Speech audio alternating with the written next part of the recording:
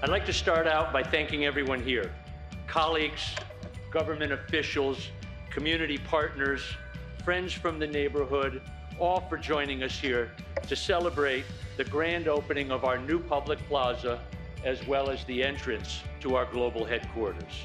As many of you know, we're in the midst of a 5-year journey to renovate our headquarters here in Tribeca and bring these two buildings, 390 and 388 Greenwich Street, together and have all of our people, very symbolically and importantly, come to work and leave work through the same door.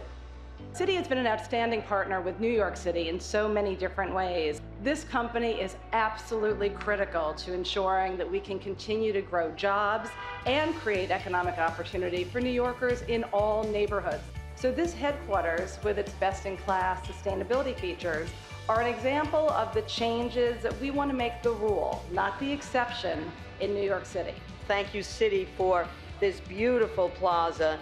I'm here to congratulate you and to thank you for being a great corporate citizen and a great corporate neighbor. So now with the unveiling of this beautiful public plaza and lobby, we have the added benefit of more open space in our community that can be shared by all, and that's a wonderful thing.